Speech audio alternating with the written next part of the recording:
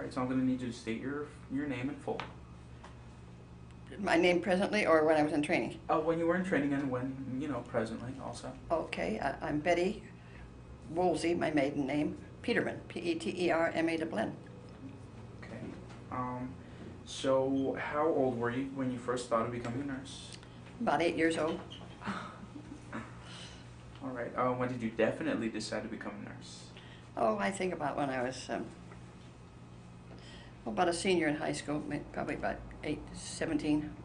What influenced the decision? Oh, my mother had a relative that was a nurse, and she used to come and have lunch with us, and I was so impressed with her that I thought, that's nice. She didn't wear a uniform, see. Maybe I might have fallen in love with the uniform, you see. But no, I just knew her, and I thought she was a very nice person. All right. How would you describe your background, your parents? Did you come from an extended family or a smaller family? I came from I'm the youngest of 4 children, and I had a mother and a father.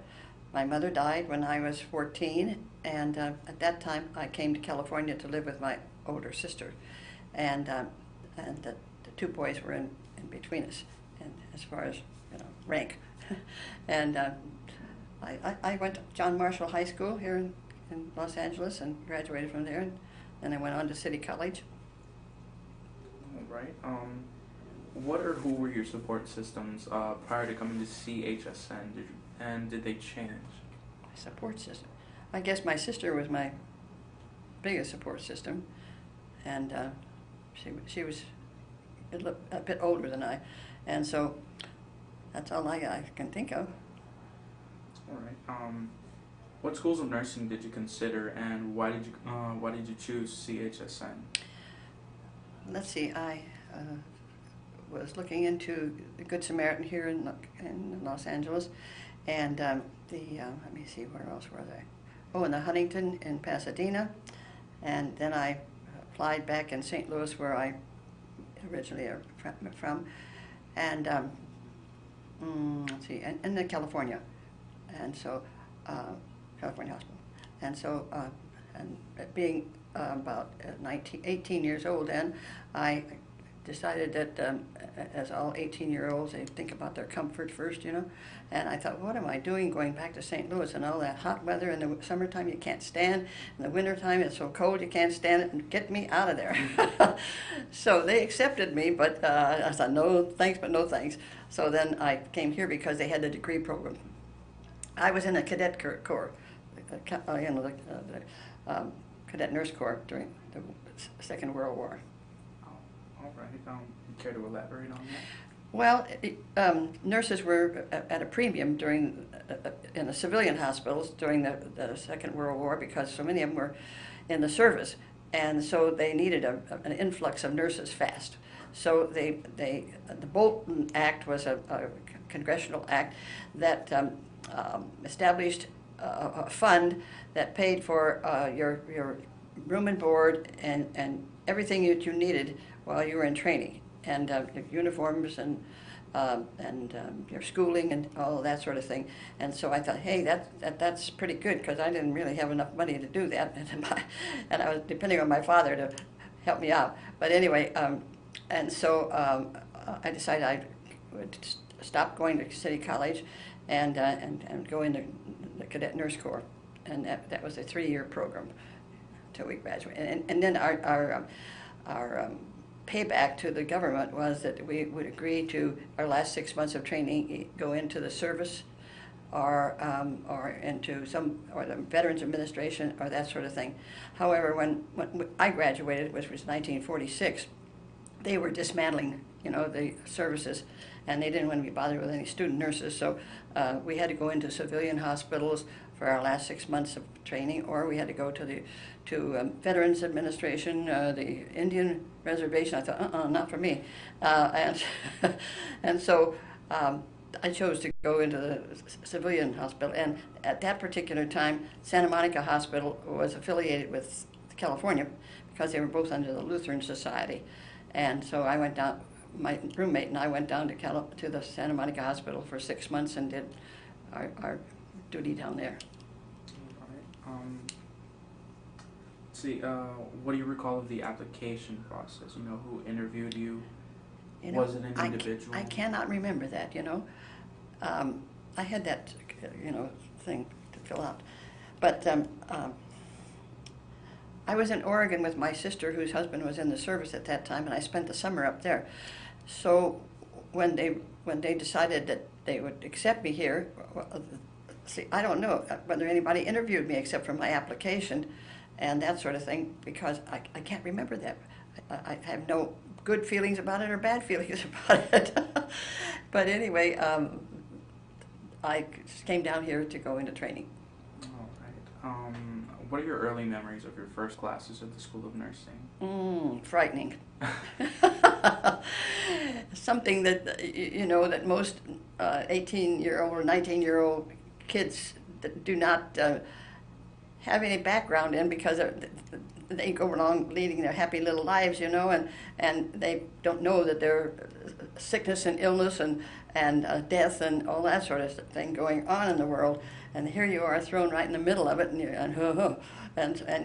the responsibility that they tell you is going to be yours is really frightening. All right. Do you remember your first teachers, maybe? I remember a few of them. Esther Olson was probably the most influential and also the most memorable of the faculty. And you know, I'm getting old and I haven't got such a good memory anymore. All right. What was California Hospital like when you arrived? When I arrived? Well, it was not what it is now. It's the old building, and of course it was erected in 1926, and this is 1943. See, and so it was considered a very, very good hospital at that particular time. I guess it's a good hospital right now. I didn't mean to infer that, but anyway, and so well, I'd never been in a hospital except once in my life, and as a visitor. And so I had no idea what it would be like to be in a hospital 8 hours a day and 3 years of my life. All right. What do you remember about moving into the dorm? Did you have a roommate? You know, was she someone you already knew? Well, where you are sitting right now was the original dorm for the School of Nursing, and it was called Larson Hall, and it was quite small because the classes that they took in from 1941 to 1943 were very small, and so they had all private rooms. Well, when the cadet corps nurses came in, we had 42 in our class, and so they had to double us up and practically sleep on top of each other. But anyway, soon they took over Moore Hall. Do you know where that is, up the street? Okay, that's where the nurses, student nurses, well, if they had a school of nursing, that's where the dorm would be. And they remodeled that hotel to accommodate us, and then they moved us in there. I had a roommate in a very small room here until they got that opened. And then we moved up there, and then for, I guess maybe a couple of years, we had private rooms with it was a hotel, you know, and so therefore we had a room and a bath all to ourselves, which was quite a treat. And so, but that's what I remember. All right. Let's see. What are some of your favorite memories of dormitory life? You know, any social events stand out? Well, let's see. You see, it was during the war, and most of us who had boyfriends, they were in the service, and so there weren't very many young men around, so we had to do girl things.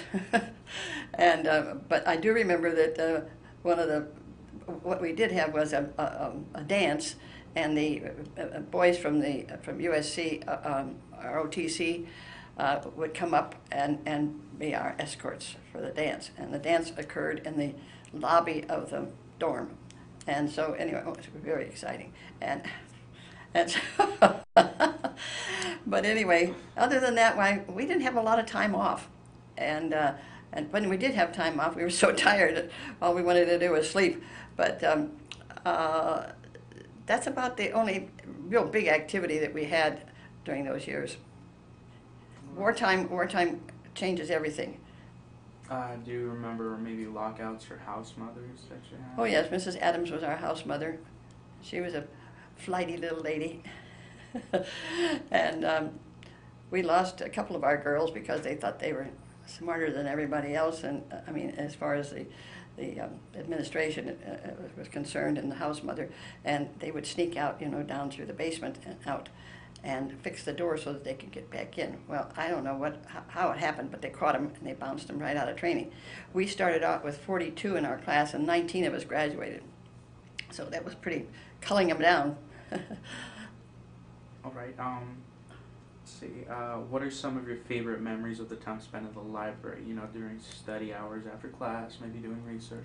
Well, since we had private rooms, see, we didn't really need a private kind of study area, so we did most of our studying in our own rooms, and then they had the library there, which was adequate, I suppose, but nothing outstanding. However, if we needed to, we could go over to the hospital and go into the physicians' library. They had a library there for the physicians, mostly technical books and things like that, more than we had. And so anyway, but other than that, most of the time, as I say, during the war, you see, they worked us very hard because there were very few registered nurses on duty in the hospital. They were in the service. So the student nurses really ran the hospital as far as patient care. So by the time you finished working in the hospital and going to class, you were so tired when you got home, you didn't want anything to do with but crash. And so... Right. Were you living in California, or were you living outside before you came to California Hospital? Well, I told you I spent the summer of 1943 in Oregon, Corvallis, Oregon, with my sister, and then when they accepted me in training, then I came down here in August. So that was the only time I lived out of California. Oh, I mean, I came out here when I was 14, and so from that on, went to school and everything here in Los Angeles, other than that brief period. All right. Let's see. What was downtown Los Angeles like when you first arrived? Did any major events occur, while you were here? Not that I can remember. Let's see. Well, we had the Zoot Suiters, and do you know what the Zoot Suiters are? I have a faint memory. Yeah, well, they were Hispanic. It was a Hispanic gang, and who used to wear these, let's see, full trousers with a long kind of redding coat on, you know what I mean? And then these long keychains, I remember that they used to walk around like this, Right. Scare the wits out of you. And but other than that, of course, Los Angeles was so much smaller and everything, and the skies were blue and there was no smog, and that's what I remember. All right. What is the best thing about nursing to you? Well, I think it's a very satisfying profession. It's a very hard-working profession. You work hard, and it's, as I say, it's always been, I think, the goal of almost any nurse to get satisfaction for herself and for her patients, and I think that's basically what nursing is all about. Was there a downside beside the crashing and the studying to nursing? To nursing? No. I've enjoyed my career. Have you had any other careers No. besides nursing? Just that? Well, I mean, I've never been a hospital nurse or floor nurse. I had enough of it when I was in training, and so. But I really got my degree, and I'm a public health nurse. So I was a school nurse for 31 years in Los Angeles, and so I prefer dealing with the well people and trying to keep them well than the sick and trying to make them well. Right. Well, in your opinion, why should we remember California Hospital School of Nursing? Well, why should you or I? Just we. We, okay. Well, from my standpoint, it was an excellent an education that they gave us down here. And also, I think it helped us, what should I say, learn to discipline ourselves, and discipline really, and, and learn how to deal with stresses and all kinds of things like that we as young women never had in our lives before. So it matures you fast.